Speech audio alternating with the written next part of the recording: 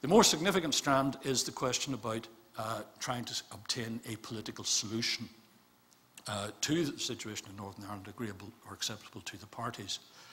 Now, throughout this period, conversations between the British government and the Irish government were constant. Indeed, from certainly the late 80s onwards, the two governments invariably acted closely together. Didn't mean they were always actually in agreement, but they were very careful to try and manage their disagreements, unlike the early 1970s, early and mid-1970s, when there was very often public disagreement by the governments. With regard to paramilitaries, channels of communication were open throughout this period. They were used in 1972. I'll come back to that, but the use in 1972 was, I think, was a fiasco and was acknowledged to be that after the event. And they weren't then used significantly until the hunger strikes, and there's a bit of controversy, mainly within Republicans, as to what actually happened then, which I'm not going to go into. And then the channels from the 1990 onwards were used fairly constantly. But informal inter-party talks actually only occurred in 1972, 1975, and from 1992 onwards. There's that big gap between 75 and 92, when there was no actual formal engagement by the political parties in Northern Ireland with each other. There are differences between the various inter-party talks processes that occurred. In 1972, the British government essentially drove the process and effectively compelled the unionists who were participating in those talks to accept their proposals. The talks took place at Sunningdale, so the whole arrangement is known of it then since as being the Sunningdale Agreement.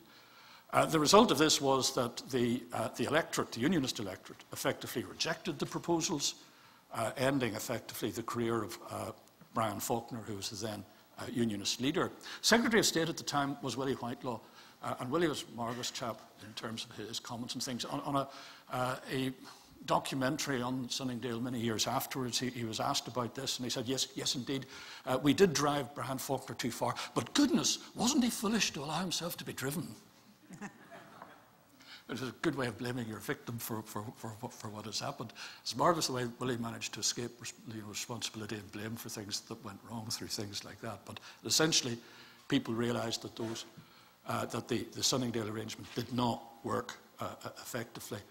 As I say, those arrangements were rejected by the unionist electorate, and the government was a bit slow at accepting that rejection, which then led to the general political strike called by a group called the Ulster Workers' Council, which I have to say, as you may know, I sit in the Lords as a member of the Conservative Party, and I'm very happy to tell my Conservative colleagues from time to time that I'm proud of my role in helping to organise the only successful general political strike in British history. Usually it gives an eyebrow to flutter about a little bit, but there we are. After that, the government did, in the talks that took place in 75, take a hands-off approach and leave it to the Northern Ireland parties to talk through a convention which they organised, an elected convention which they organised, to see if they could come to an agreement. And remarkably, at that time, the Northern Ireland parties came extremely close to an agreement. And an agreement which, in many respects, in my view, had that actually happened, had that agreement been closed on in 1975, the history could be very, very different indeed. But it didn't happen. I'll come back a bit later as to why it didn't happen. And thereafter, the government tended to revert to the top-down mode of approaching it. They did organise the new Secretary of State in 1979. Humphrey Atkins did organise talks, but they weren't inter-party talks. There were his consultations with political parties individually to see if he could evolve proposals. They petered out after a while. Later we had in 1985 the Anglo-Irish Agreement, which again was very much a top-down process. But it wasn't until 92 that we saw a serious political process beginning which actually gave space to the Northern Ireland parties, and in terms of the process of the talks, made sure that it wasn't going to be simply a matter of government dictating to those political parties. This was epitomised by the procedural rules that we'd adopted in the talks for decision-making. The procedural rules were it was called sufficient consensus. We borrowed the concept from the South Africans who'd had a similar concept. We define sufficient consensus, obviously, in terms of our own circumstances, as being a majority of unionists and a majority of nationalists.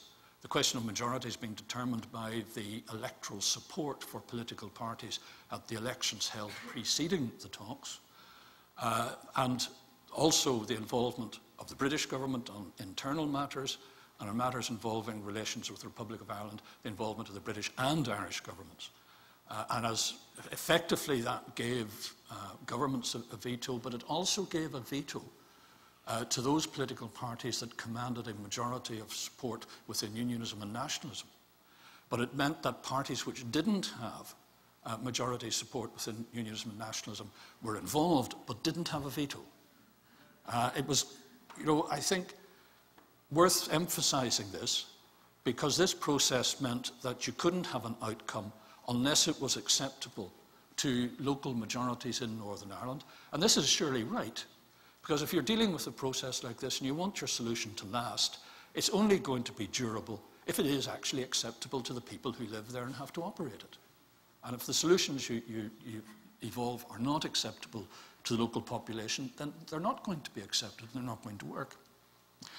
92 was also the point at which the Republican movement signalled a desire to move towards politics and implicitly away from violence, although they were reluctant to be too explicit about that aspect of it. And the question arises, why did the Republican movement in 1992 start to signal a desire to move from violence into normal politics? Now, in dealing with this, there were push factors and pull factors. Push factors, very much security force pressure. If you look at the security situation in the 80s, late 80s, early 90s, as I said, thanks to intelligence successes, the authorities were foiling 4 out of 5 paramilitary operations. It's around 1991 that the IRA discover how deeply penetrated they are. And they were deeply penetrated.